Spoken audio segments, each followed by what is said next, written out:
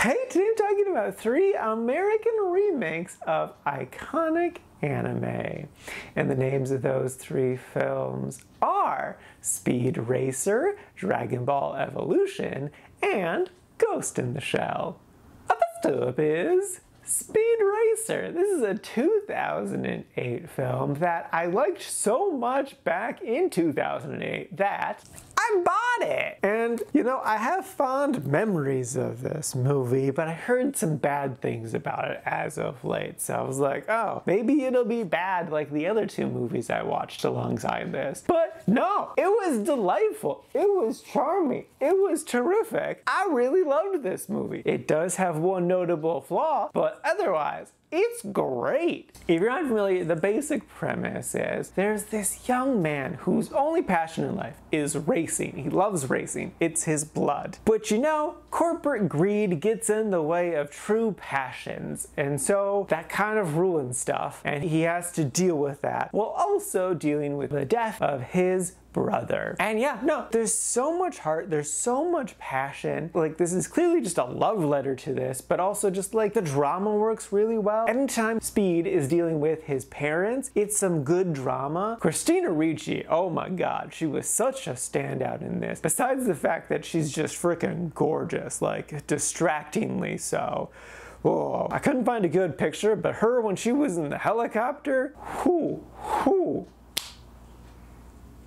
Yep, that was nice. But like, there's such a good chemistry between her and Speed. Like, the 2 scenes where they're just chilling in his car talking work so well. You can tell that there's a relationship there, that there's a connection there. And if I was gonna say that this movie was lacking in anything, it would be more Christina Ricci. Like, she was just so good in this. Obviously I'm biased because, you know, attractive. But like, I just feel like there's a lot of story potential right there. Like, she's an interesting character. She's very supportive and smart, and she has her hero moments. But there's definitely more she could have done. She's always there, which is really nice. The races were all really fun. The effects are definitely very cartoonish, and not all of them really stand the test of time. Thankfully though, I watched it on DVD, so like, it hid some of the bad effects, but it's fine. As long as you can accept this as a cartoon, it works. The big issue with this movie is the younger brother and the monkey. They are there for the very young audience, and I'm sure little kids would love their shenanigans.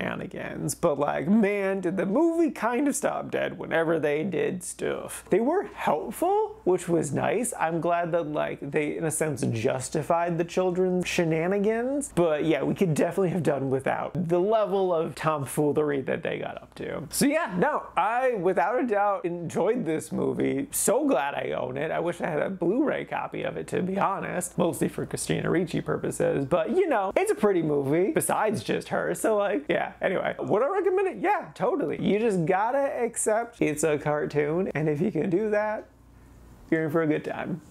Next up is Dragon Ball Evolution. This is a 2009 film, and I'm very aware of it and all of its pitfalls. I intentionally avoided it because I'm a big Dragon Ball Z fan. I've read all of the manga, I've watched all of the show, and like, I knew this was a travesty. But I think in the 15 years since this movie's come out, I've in a sense softened on it. Like, yes, they made up a whole new lore that doesn't really make a whole lot of sense, and it's just strange, and the costumes are terrible. They're trying to be such cool guy 2009 vibes, and it was dated the moment it came out. They can't take themselves seriously. The effects are not great. Like, with all of that, I went into this with low expectations, expecting to kind of hate it. But I think because of time and just being exposed to all of the shittiness of this movie, I was softer on it. This isn't a didn't like, surprisingly enough. It's my second lowest ranking, meh, because there are aspects of the movie that worked for me. Because if you really boil down Dragon Ball, they kind of really just have 3 storylines. They have Searching for the Dragon Ball story, they have Fighting Tournament story, and they have Fighting a Big Bad Guy story. And this movie does all 3 technically. It mostly focuses on the adventure part, which I like. The big fight with the bad guy is not great, but they do it. And then there is technically a tournament. Chi-Chi does it. It's very short, but it exists. So like, technically speaking, they got like the spirit of Dragon Ball right. Their execution wasn't the best, but like, it's technically there. The characterization wasn't the most off. Goku was never interested in girls. Like, the fact that he got married and had a kid is kind of amazing. So that was off. He's all about the adventure and he's about fighting. The one they did the best with was Chi-Chi, who was without a doubt my favorite part of the movie. In the manga, Chi-Chi in the beginning is very fangirl obsessed with Goku to like kind of a stalkerish degree. And she's not quite that extreme here. They kind of toned it down, but in a nice realistic way to where like they have good chemistry and charm. Like it was to the point where I was legit very excited every time she showed up. Especially because like they made her strong, they made her a fighter, which is a thing from like the manga. I just liked her whole vibe. I also liked the fight scene with the bullies where he didn't throw a punch, besides the part where he like slid on his head. Otherwise, that was a really interesting fight scene that was done well. The big end fight scene wasn't, but yeah. So would I recommend this movie?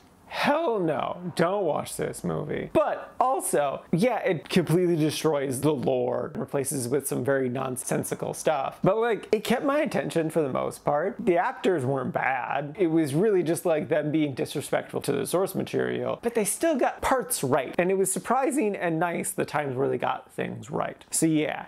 It wasn't as big of a dumpster fire as I was expecting, though I totally understand all of the hate. It is definitely deserved, but it wasn't the worst time. So yeah, don't recommend, but it wasn't the worst thing. And lastly is Ghost in the Shell. This is a 2017 film starring Scarlett Johansson, and what the man, Jesus Christ.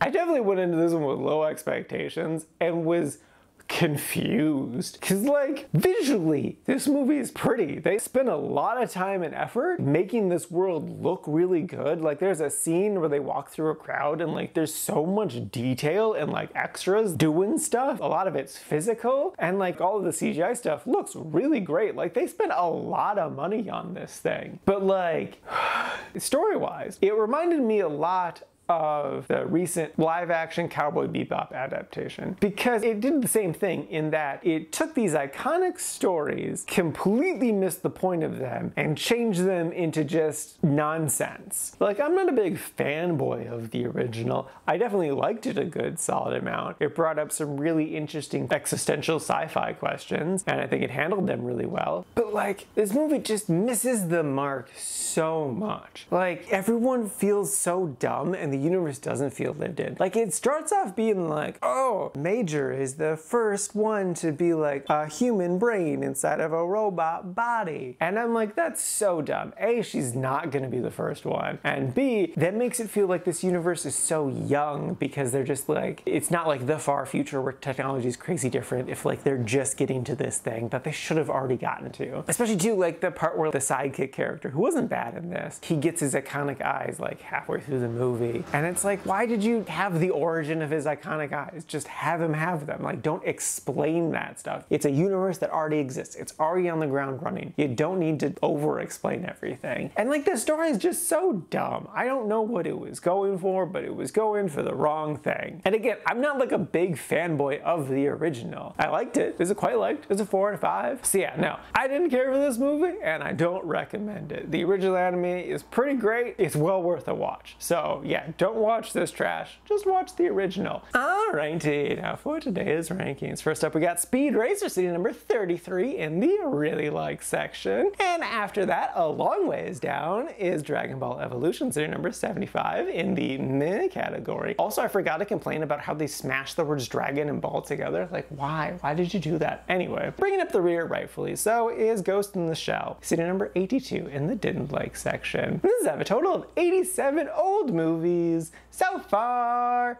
this year.